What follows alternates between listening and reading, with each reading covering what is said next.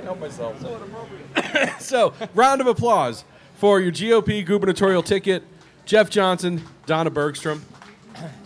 How's the fair been so far, guys? The fair has been awesome. There's an energy out here right now that I was not feeling 4 years ago. It's night and day, and it's very encouraging. I don't know if you have a different take on that. But. This fair has been phenomenal. We have been having a hard time keeping those buttons in stock, so that's the good news. Yeah, well, that's exciting. Sam has half of them, it appears. So, no, I think we've gone through 8,000 or 9,000 buttons. We run out around 1 o'clock every day, and I mean, it's been good. It's been real good. Talk a little bit about while we're here at the fair. Do you got any favorite fair foods? What's your favorite fair experience? What's like a can't miss thing? Bacon for Jeff and Donna. Well, for Jeff, it's the bacon that's dipped in maple syrup. Very nice. That's why you're going to be a good governor. Well, I've got the sweet tooth, so I'm going to say it's Sweet Martha's cookies. It's also a very acceptable answer. Yeah. Okay, great. We'll take that. We'll allow it. We'll allow it. You talk about the energy and expand upon that a bit. We've had some record-breaking crowds. Yep. I think there's a lot of different factors involved in that. Weather's been just fantastic, yep. For the past week or so. But the economy is doing great, and I mean I think we all feel better. Right? I mean, not just the job that President Donald Trump's been doing, but the tangible difference in all of our bank accounts. So speak a little bit about that. How does that translate into political energy? How does that translate into the vibe when you're out there talking with potential voters? Well, I think it's a couple things. I think that is part of it. There are a lot. We just have a constant line of people waiting to talk to one or both of us at the booth, and it lasts from the start of the fair to we close down. And there are so many people who are coming up who are saying to me, at least, I really haven't been involved before, or this was the first primary I ever voted in, or I've never helped on a campaign. How do we sign up? And I think part of that is what happened in 2016, because it empowered people who thought that you can't change anything. There's a certain group of people who are going to choose our candidate, and we're stuck with it, so just live with it, who are now saying, no, we actually have some control over this, and they exercise some control in the primary. And I think even though they're being told, well, this is kind of a DFL state, they're seeing that there is a possibility they can make a huge difference. The other difference I'm seeing, I had so many people come up to me in 2014 that said, well, things seem to be going okay. I really like you, Jeff, but why would we change horses in midstream? I'll keep an eye on the race. Nobody's saying that today. Nobody's saying that today. They are saying, enough, we're going to change. Now, a few people want to change in a different way than we do, but most of the people want to change, and they're very willing to listen to how we're going to make that change. Minnesotans are kind of fed up with the way government is working, or in many cases isn't working, and how they're being treated and how much money is being taken out of their pockets. So that's kind of what I'm hearing. I would just have to echo the same thing. Having been here at the fair almost every single day, that's what people are telling us, is that they really have been paying attention. The last 8 years haven't been working, and so they want to see a change. You start okay. with this one. All right. Well, actually, this one is directly for Donna. Donna, Jeff's been out there campaigning. You've been out there campaigning just as hard, going around the state. Talk a little bit about what this experience has been like for you. Lieutenant governor candidates tend to fly under the radar a little bit, but you've been out there working just as hard. So I'm curious, what the experience has been like, and when you're out, not just here, but around the state, what are some of the top issues that you hear brought up? Well, I think in particular, people are really energized about turning Minnesota red this year, and they say this is our year. So that's what I hear over and over, whether I'm at a county fair, in a parade, or just out meeting people. That's what they tell us, and I love to hear that, because I think this is the year. I just think it's very exciting. It's a very fast-moving campaign. So people even asked, after the primary, you're going to get a little bit of a break, and I don't think we did.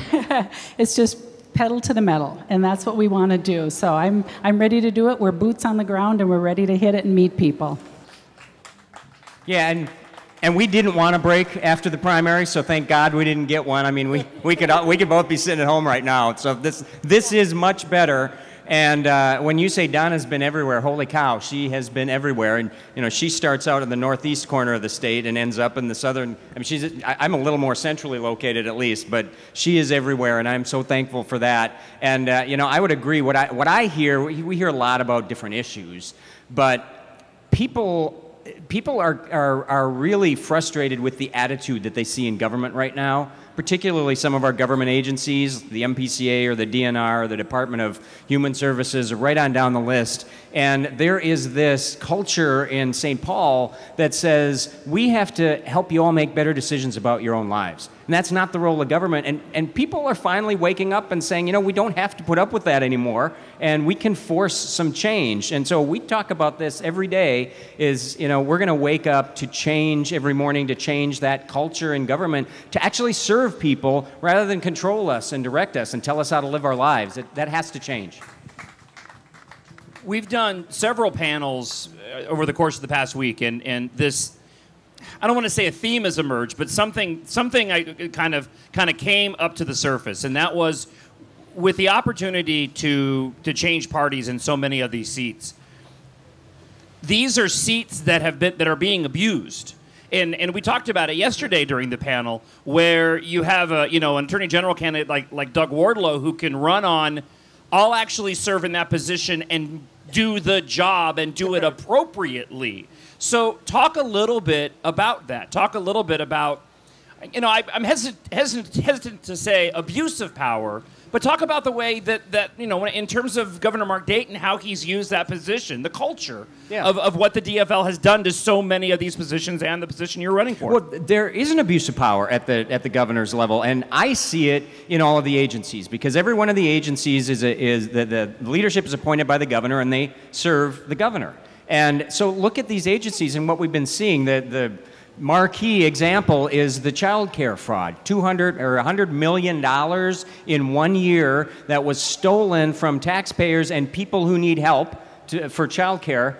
It was just defrauded and then sent in suitcases, in many cases, to Somalia. That's not incompetence. That's abuse of power. That is corruption. There's no way you can argue that people didn't know about that. They knew about it, and they turned a blind eye, because this is the same Department of Human Services that is driving small in-home daycare providers out of business because they've got a plunger out in the bathroom or something like that, and they claim they don't know about tens of millions or hundreds of millions of dollars being stolen from taxpayers. So, and that might be the most high-profile example, but we have the examples of elder abuse. You can look at MNLARS, which still isn't fixed, and we're going to spend millions more on that. You can look at MNSure, which 8 years later is still a disaster, and nobody seems to be doing anything about it. And to me, if you are a governor and you're not fixing these things or stopping these things or calling these things out, that's a tremendous abuse of power, and that has to end. There's a complicity there. Absolutely, there's a complicity there when you don't actively try to prevent and stop these things from going on. We were talking with Pam Myra yesterday, auditor candidate, and she's talking about $250,000 just going missing from an affordable housing fund. Yep. It's infuriating to think how much wealth has been sucked out of the pockets of Minnesotans, has been taken from family budgets, and gone to all of these things where you see fraud, abuse, mishandling of money, and you get nothing in return. Right, and that's all money that was at least intended to help people who supposedly needed help, and they're not getting it either. So we're taking it from the taxpayers, and we're not even helping people with it, that's about as bad as it gets. You had the opportunity to debate your opponent here at the fair the other day. I think it was on Friday. A couple days ago. Talk about how that went. How did you think it went? Did you learn anything in that process? I didn't learn anything new. We were a little outnumbered. It was at NPR, and so we're 20-1. Would you argue, Donna? But that's okay. I mean, we knew that would be the case going in.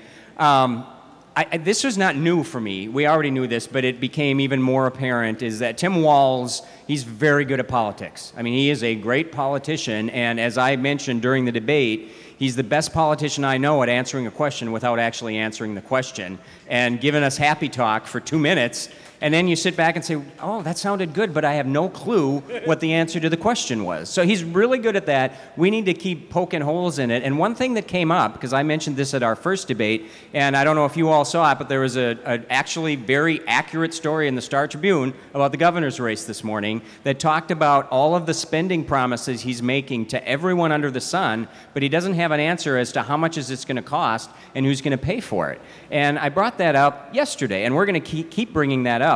If we're actually starting to compile all the promises he's made in questionnaires and debates, and starting with single-payer health care, essentially free child care for people, free college, right on down the list, we're probably talking about many billions of dollars a year. And I think Minnesotans are becoming wise to that. I really think they have become smarter than maybe we were 20 years ago, where we just kind of ignored all this, and if it made us feel good, fine. I think they're starting to ask the question, wait, if you're going to promise me all these things, who's going to pay for that? Because in the end, you can't tax rich people enough to pay for what he wants. We're all going to be paying for that, and we already are paying too much. We're going to be paying very, very dearly for it. So that will be a theme that, he's Santa Claus, but it's not going to work in the end. For both of you guys, how close do you pay attention to the media coverage? We read these stories every single morning, and I mean, it's the conversations that we have on the air are one thing. The conversations we're having off the air are, they're extensions of that because they're so blatantly biased. I mean, to the point where I don't even think the I wonder if the Star Tribune even realizes how blatant they're being in the coverage. I mean, you can just break it down. So how close do you guys pay attention to that, and how do you work through and deal with that? Well, I try to, keep up on the news just to see what is being said. I don't really focus it on that so much as I do what I'm hearing from the people, what I'm realizing through conversations with people who are living some of those regulations or restrictions or the high taxes. So I do read them, but I really kind of take them with a grain of salt. Yeah, and I don't pay great attention to that just because we go crazy and there's not a heck of a lot you can do about it. It's terrible. I mean, it is just terrible. Yeah, it's bad. Yeah. It's Keith Ellison bad. It's okay, almost Keith Ellison bad. That's a high standard. Not quite. I mean, he's like the worst, but it's like right there. But that's why I just said, there was a story in the Star Tribune today that was accurate and fair. Right. Because you just don't see it. Of course, it's, it's hard to find. You can't even find it on the website anymore. I had to search for it pretty hard. But yeah, it's really bad. We have been pushing back hard on that. And I will admit 4 years ago, same thing was happening. But my attitude was nobody wants to hear you whine about the media, so let's just ignore it. That was a mistake. And so we're punching back hard because we shouldn't have to put up with that, and it's happening day after day after day, and people need to know that. So we'll continue to do that. Along the same lines, just real quick, talk about perception versus reality. Perception in the media is they want to tie you to Trump. Yep. They think that that's the winning strategy on their end. Yep. So what's the reality when you're out talking to people, when you're talking to voters? How much is Trump entering into the discussion, compared to what we see the media do in trying to tie any candidate to Trump? He comes up a lot, but I would certainly say it's not the number one topic that I'm getting at the fair. Some people care and some people want to hear one thing and other people want to hear just the opposite. And so I have been very consistent, and I know Donna has too. Regardless of what I think you want to hear, I say I support the president. I think he's trying to take the country in the right direction. Doesn't mean I agree with him 100% of the time. Like any president we've ever had, our styles differ a bit. But I think he's doing a good job, and most people accept that answer. And the ones who don't, nothing you can do about it, and they probably wouldn't have voted for us anyway. I don't know if you're seeing the same. I really get asked the same question, and I say the same thing. I think he's heading in the right direction, and we have different styles, but certainly I think, especially for our military, he's doing a great job. Yeah. Mm-hmm. Well, it helps when he is doing a great job, right? Mm-hmm. It makes it easy. It makes it easy when he tweets something and you go, and you kind of go, yeah, but I have more money in the bank and the economy is growing at a great rate when we were told it wasn't going to. I remember back in the Obama years, we weren't going to go above 2% GDP, and we're at 4.2 now. Well, magic, you know. So. Yeah, but he tweeted something that made me feel icky, John. I know. I don't know how to feel about that. The role of the lieutenant governor is loosely defined, to put it generously. It's rather undefined, right? I mean, so what do you anticipate your role? How do you intend to approach the job? What are your priorities going into the Johnson administration? Well, you know, that was one of the first things I wanted to see when we went to the Capitol and took our tour. I said, where's the Lieutenant Governor's office? And then we found out there really wasn't one. So I said, oh, that's interesting. So everybody's approached it differently, but one of the things that we have talked about is having me be out and forward and meeting with people, going to forums, going to town halls, really kind of getting the ground truth from around the state, and then making sure that Jeff's aware of it. I also would help him as an advisor, so I would be on the advisory part of it, and just really being available for people. I think it's great that I don't have an office in St. Paul, because that's going to force me to get out and around the state. It means you don't have to go to St. Paul that often. Yeah, there you go. Right? Well, and Donna is, I think she understates at least what I am hopeful will be her role, because she has an amazing background. I get asked by the left all the time, you know, Donna is Native American, and that must have been so important in your choice. And I said, no, it's great, but that had nothing to do with it. I picked her because she's amazing. She's a former lieutenant colonel in the Marine Corps Reserve. She's a former guardian ad litem. She's a former business owner. She's a mom. She's an activist. She's never held office, which I actually think is a good thing, because we want to change how government works. And, you know, you'll have an office if you want an office. I hope you're in St. Paul. But, you know, I want her out there a lot, but she is going to be crucial to me when it comes to veterans issues, because she's actually lived it, when it comes to education issues and issues with children, because that's what her background is in. So I think we complement each other well. She's going to be crucial. I think it's a fantastic pick, and I think you deserve a lot of credit for that pick. Donna, one more follow-up question for you. Talk a little bit about, you know, having not been a politician, having not held office. Mm-hmm. What was your reaction like when you kind of got because I imagine you got wind a little early, but that you were being considered. What was your reaction like when you were asked to join the ticket? Well, I was certainly humbled and honored. I just really, you know, had to kind of pinch myself and say, is this real? But really, when it came to deciding about it, I did, you know, talk with my family, because this is a big commitment. It keeps me away from my family quite a bit. And then I was also very prayerful about it to see if this was, you know, the right thing for me. And so I think it was both of those things. My family's very excited for me. My son is 13 years old, so he's actually kind of at that phase where he doesn't think I'm as cool anymore. So it's kind of nice having me out there. And then my husband certainly is very supportive of it. So, and I think, you know, all those things came together, and I was very honored, because I think Jeff is one of the hardest working public servants I've ever met, and he's a man of honor and integrity. And I know that's something that's rare in politics, and it shouldn't be. So with Jeff Johnson as our governor, we're going to have a man of integrity in office. Jeff, you're not only running against Tim Walz. You know, you're running against some very well-funded, very powerful groups in the state. Alliance for a Better Minnesota, Education Minnesota, various public sector unions are all coming after you, you know, full guns a-blazing. Yep.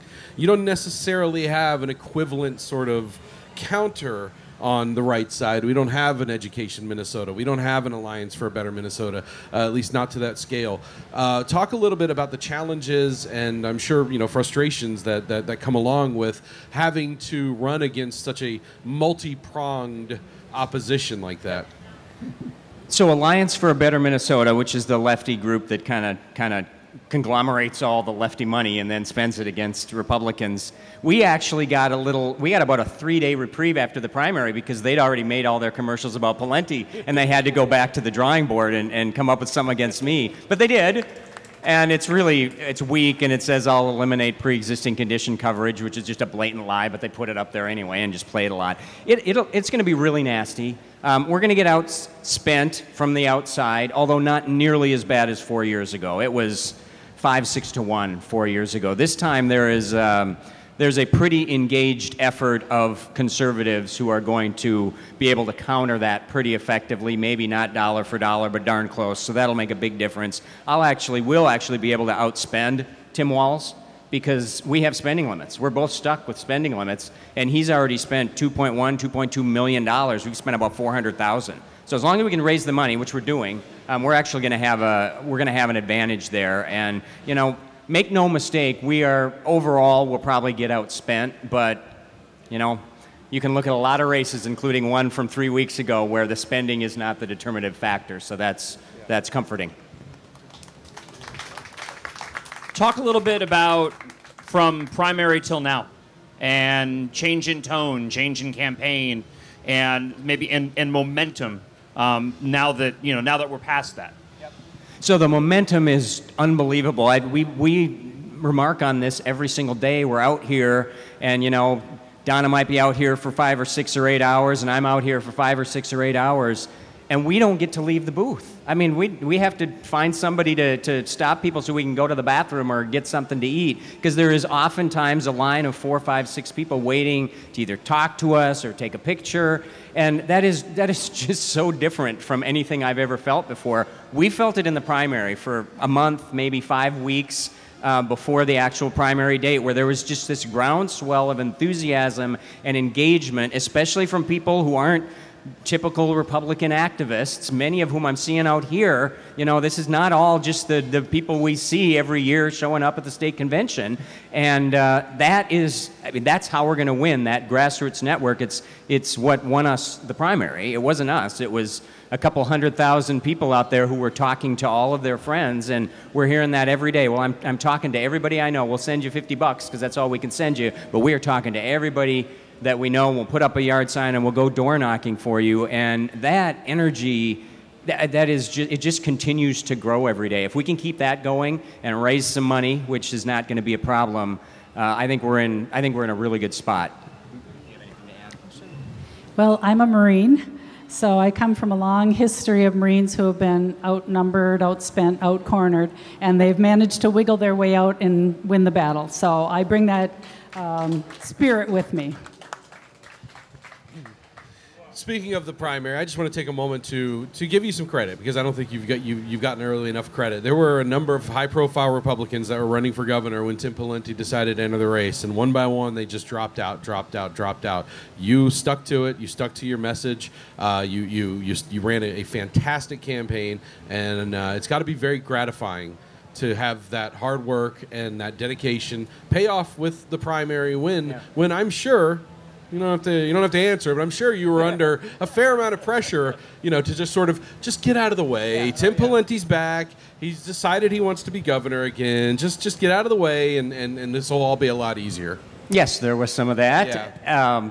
And it's particular. I've won some races and I've lost some races, but it's particularly sweet when you win, when everybody who knows anything says that you had no chance and probably should just get out of the race. And so I got a call from President Trump the day after the election. He called me on my cell phone, and his first words were, "Hey, buddy, nice job. Isn't it fun to win when nobody thinks you can?" So they are watching in the White House, and I believe that President Trump will be back. I bet you Vice President Pence will be back. He knows he can win Minnesota in 2020, and he knows if he wants to do that, he's got to be here. So that excites me a lot. Well, as we play on the show often, the best part of waking up is that Hillary lost to Trump. So,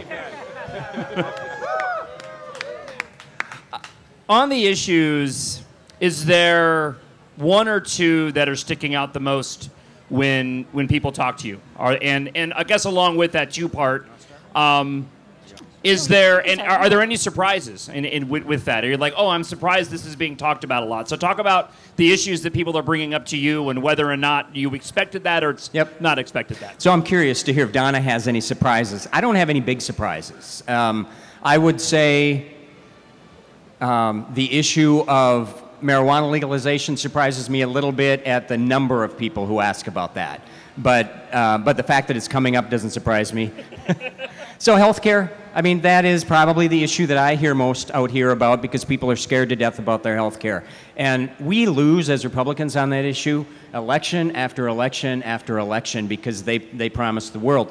I don't think we lose this time because of how far Tim Walz wants to go You can't sell single-payer health care to anybody who's paying any attention because we all lose our health insurance. And if people understand that, I think everybody's thought is, as long as I can keep mine, I'll pay more to help other people.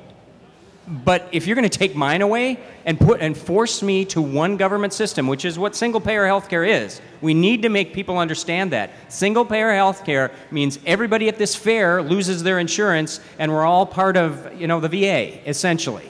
And it doesn't work. And it also, I can guarantee you it's going to drive rural clinics and hospitals out of business, because the only way you can do it, other than increasing taxes dramatically, which will happen, is the reimbursement rates are just cut rate, and they won't be able to afford to survive. So that's a big issue, and I think we win on this issue. And then immigration comes up a lot. Tim Walz has taken an extreme position for the DFL party by saying he thinks we should be a sanctuary state.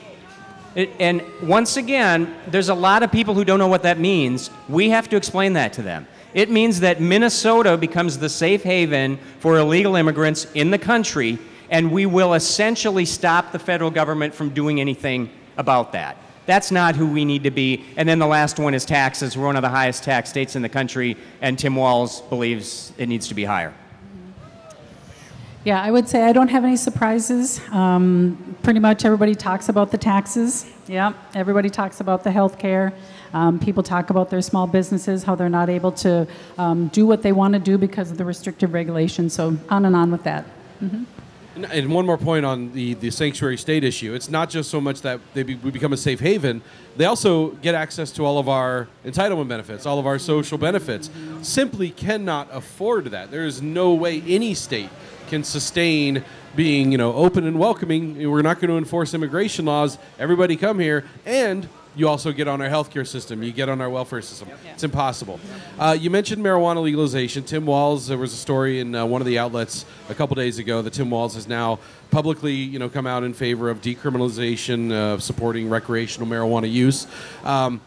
My opinion is, and this is just my opinion, I only speak for myself, my opinion is that this is where the electorate is going in that direction. Yep. You're seeing it state by state. Yep. We've had you on the show a number of times, and you've in the past said, you are opposed to this. Has your stance changed, evolved in any way whatsoever, and do you anticipate this being a major issue in this election? So my position hasn't changed, and Tim Walz's position is not decriminalization, it's legalization, which are very different, because I actually lean towards decriminalization from the standpoint of, I don't think people should go to jail if they choose to smoke pot and aren't hurting anybody else. I don't think that's the right response to it. But I also don't think we should legalize it, and I think that sends a really bad message to kids. And I look at what's happening. I don't just kind of listen to the propaganda. I actually look at what's happening in places like Colorado. And there are some really significant consequences to this, particularly in the workplace. So I am not there. I don't see myself getting there. I also, and I do support medical marijuana, by the way, and I always have. But I recognize that culture is probably passing me by on this one, and it has on other things in the past. And I tell people that. I said, listen, whether it's 5 years from now or 15 years from now, I suspect that that's where we will be as a state. But I am not going to be part of blessing that or pushing it as governor. I think the consequences are too high.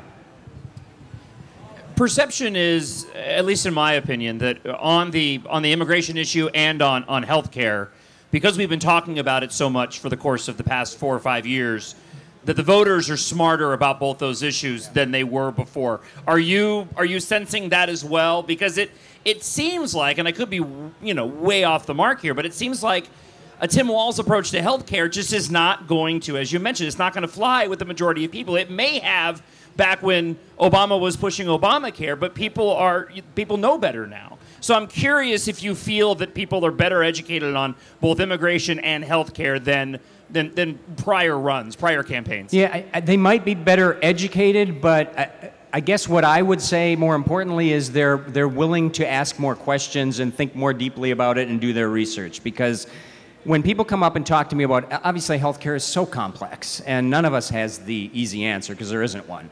But when I talk to people about it and I share some of the stats that I know of, or the issue about single payer and what that does with reimbursement rates and how that will affect rural clinics and hospitals and doctors, a lot of people say, well, I guess I never thought about that, or I didn't realize that. I'm going to look at that more closely. And that, again, I think Trump has convinced people that they don't just have to listen to talking points anymore. They actually are empowered now to do their research, ask tougher questions, not allow you to get away with the talking points and say, no, wait a second, you didn't answer my question. This is what I want to know. So I hear that on healthcare.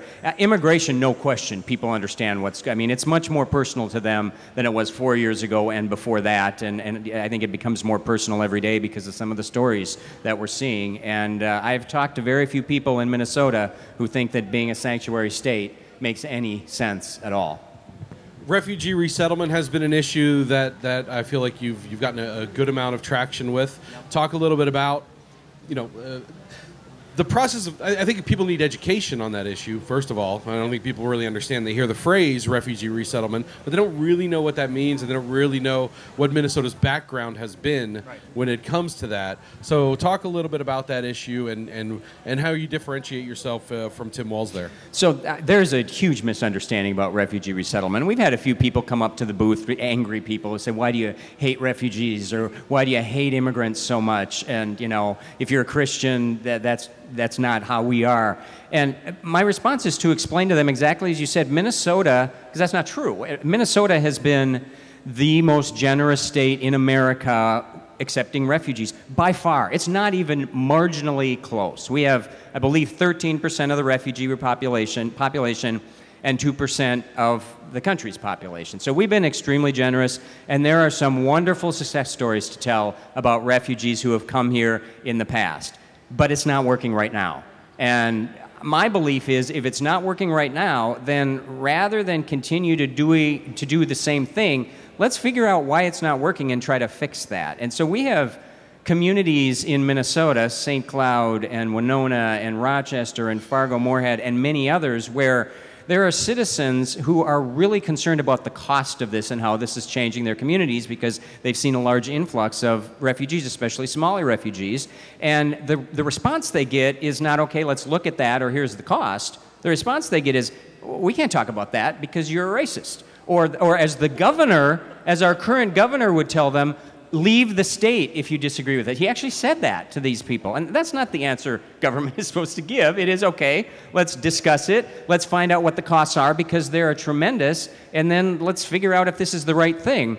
On top of that, we haven't had as many success stories lately. And when you look at the most recent refugees from the past 5 or 10 years, many of them are not achieving the American dream, which is what we want for them. The unemployment rate in the Somali population is sky high.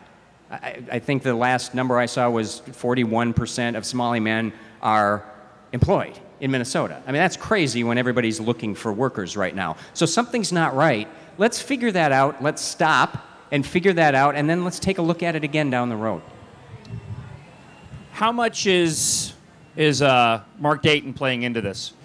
And I mean, I know for me, I can only speak for me. I mean, he's already out of my.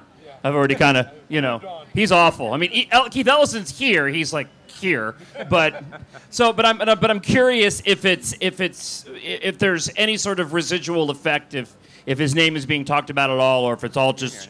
I mean, if I were a DFLer, I'd be like ignoring him. So I'm curious what the campaign's been like in terms of Dayton. Yeah, well, we both hear it all the time. I mean, over and over and over again is we can't handle another term, and a lot of people don't even know if he's running or not. But I bring him up a lot because my argument is Tim Walz is Mark Dayton's third term about 6 steps to the left. Which is hard to believe, but Tim Walz has taken such far lefty positions to get through this primary. People are tired of the Dayton administration, and they need to understand that Tim Walz is not a break from that. He is a continuation of that, just more liberal. And that's an important part of our message. Yeah. The only thing I would like to add is I've actually had families come up to our booth here that are from Wisconsin who said, you know, Governor Dayton said if we don't like the taxes, go ahead and move. And we did. And they packed up from Stillwater and moved to Hudson, or they packed up from, you know, and I said, that's not the kind of state that we want. Plus, this is my home. I don't want to leave here. I want to live here. I want to live here. I want to be able to afford to live here, yes. right? Right. And Tim Walz gets elected with all of the programs that he's promising. We're not going to be able to afford to live here anymore. I mean, I don't think he has any sort of contingency plan to pay for these things when suddenly we start seeing a mass exodus of wealth, when we see an exodus of businesses, we see an exodus of all the people that he needs to be able to support to pay for all these plans. He doesn't. Rocks and cows. Rocks and cows are going to pay for it all. And he doesn't have a contingency plan, but he doesn't even have a preliminary plan because he's making these promises knowing that it will be impossible to keep them. He'll raise taxes as high as he can, but it'll still only cover a quarter of what he's promising, I think. It's frustrating because Walz represents to me one of the worst type of politicians who really doesn't seem to have much of a core. Just whatever he's running for, he's going to say what he needs to say, and that is not. You can't exemplify that any better when you look at his track record with the NRA. Yeah. When he's running in a fairly conservative district that values the Second Amendment, that values their hunting cultures, he gets A's from the NRA. All of a sudden, he wants to run for governor. He needs those Metro votes. Now he's bragging about getting an F. Well, and he didn't just get A's. He did TV commercials about the A's 3 years ago, or 2 years ago it would be. And, I poke hard on that during every one of our joint appearances. And his response after talking for 2 minutes and not saying anything is, well, the NRA has changed dramatically since when you and I were kids, Jeff. And I said, well, maybe not, but they haven't changed dramatically since 2 years ago when you celebrated them on TV, and now you're wearing your F, as in fail, as a badge of honor. And he doesn't really have an answer for that. One of the issues that I feel has been a little bit under the radar is infrastructure, is roads and bridges, is traffic. Traffic congestion, I think most people would agree, has gotten demonstrably worse. Especially at the fair. Especially trying to get here. I moved here, eight and a half years ago, and I remember telling people when I came here, for a city and metro area this size, I was impressed at the traffic flow. I said, it's really not that bad, but it has gotten worse and worse and worse and worse and worse. Why do you think that is, and what are your thoughts on how you can help remedy that? Well, the biggest reason is we can't focus on what people actually want to use for transportation. We made a decision 6 or 8 years ago, and the Met Council is part of it, some within MnDOT are part of it, and certainly the current administration is all about this, that said instead of trying to help people get to where they want in the ways that they want to, we're going to try to change their behavior. And so we're going to spend an inordinate amount of energy and time and money on things like light rail and commuter rail, and now we're talking about, folks, hundreds of millions of dollars to rebuild the trolley system in Minneapolis and St. Paul. No, it's moving forward. No. No. Sorry, you're losing right now. No. We tore that thing out, 70, 80 years ago because it didn't make sense anymore. But now it's cool again, and Portland has it. So it's not cool. That is all money that could be spent to relieve congestion with respect to roads and bridges and highways. And I believe in transit. We need transit in our population centers, but buses are so much more cost-effective and efficient. You can change the route. It makes so much more sense. But, buses are kind of yesterday, and light rail and commuter rail is today. Commuter rail, okay, I just got to bring this one up. North Star commuter line. Do you know what percentage of each ticket is paid for by taxpayers? 84%. 16% is paid by the rider, 84% is paid by the taxpayer, and they want to extend it further, but it's not working. And so if we could be spending at least some of this money or more of this money on our infrastructure, we would all be in a better place, I believe. Keeping a running tally of things that are the worst. So it's Keith Ellison, and then current Governor Mark Dayton, and then trolleys. I've got a history. We don't have to get into it now. We asked this yesterday, and on a personal note, let's flash forward. You guys win the election. Yay, celebrate. When you wake up in the morning, what's one aspect of the job that you look most forward to for both of you guys? You want to start? Have you thought much about it yet? Am I putting you on the spot? But you think about the job and you go, man, that's when I go to work every day, that's what I look forward to. Well, I am looking forward to Jeff Johnson being our governor because of his... Yay, I'm on the team. Because he's a leader. And that is something that we haven't had for so long, that we just need that. And I'm going to look forward to doing that. And really, I'm looking forward to carrying his vision of Minnesota, how Minnesota is going to work for everybody throughout the state. So that is what I'm looking forward to. I'm probably most looking forward to being able to actually help Minnesotans solve some of the problems that are bothering them so much and bothering me, things that I've been complaining about for 8 years, that we are actually going to be in a position to solve them or at least start solving them. And I think, I'm not sure at the federal level if that's possible anymore, to be perfectly honest, but it still is at the state level, especially in Minnesota. It's just not as bad here, and we've certainly drifted too far to the left, and government has become too big and powerful and arrogant. But we can reverse those trends still, I think, at this level. And so that, I mean, that's what excites me. It sounds kind of wonky, but it's what excites me the most is you actually can change things at this level, and that's what we're going to do. Undo a lot of what Dayton has done. Yeah. There's going to be a lot of undoing. I look forward to you doing that. One of the big hurdles in that process, though, is going to be the Met Council. Yep. So what is your plan on tackling the problem that the Met Council has grown into? It has become basically an unaccountable branch of government that is not filled with elected representation, yet it has taxation authority. So what is your plan, and how big a priority is that for the Johnson administration? We will dismantle them. That'll be one of the early things that we do. And folks, that's not to say that we don't need some sort of regional authority. We do. We need a regional authority to accept federal transportation dollars. I actually think the Met Council does a pretty good job with wastewater management, and I think that makes sense to do on a regional basis. But that's also secondary. Exactly. That's what they were started for.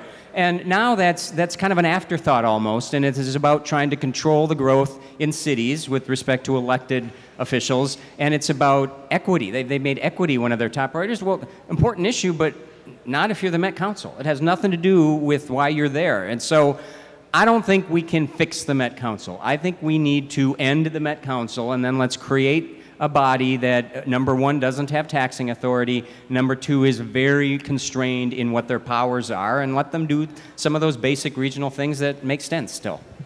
We are about out of time for this conversation. Give you guys both a couple minutes here to give some closing statements, any calls to action like donate, donate, donate, donate, that you might want the audience to hear. Well, thank you all for attending, and for any of our veterans that are here in the audience, thank you for your service. Our Vietnam vets, welcome home. Our families of our veterans and our service members and our military, thank you also. You're all part of the process. I just want to say this has really been an honor to be here. I would be honored to serve as your Lieutenant Governor of the great state of Minnesota. And I would wake up every day to work for you. I really look forward to doing that. And I don't know if there's anything else I really need to add. Thank you all for coming. Isn't she awesome? So I'll thank you guys, and thank you for everything you've already done for us and what I know you're going to continue to do. We won the primary. I've said this before, not because of us, but because we had that network out there of people just working their tails off and talking to everybody. And if there is an outside money advantage for the other side, as there might be, we've got the grassroots advantage. So thank you so much for that. Please keep that up. Please keep talking to people. Donations are quite welcome. You can go online and do that, and that's going well. But you know, we're going to rely upon tons of $50 and $100 donations rather than all the $8,000 donations. I will just say, don't let anybody get away with claiming that Tim Walz is a moderate from southern Minnesota. If somebody says that, you challenge them, and you challenge them hard, because after this primary, he is on the far left of the DFL party. He wants to be a sanctuary state. He thinks taxes are too low in Minnesota. He doesn't believe there should be a work requirement for people able to work who want welfare benefits. He wants to be a single-payer healthcare state and essentially go to a completely government-run system. He got an F from the NRA and is proud of that. He bragged at their convention that he was so pro-choice that Nancy Pelosi had to tell him to tone it down a little bit. So he is on the far fringe end, and he's proud of that. And now he's going to try to ignore all that, and the media is going to play right along with it. Don't let him get away with that. He's one of the most liberal governor candidates that Democrats have in the entire country right now, and we need Minnesotans to understand that.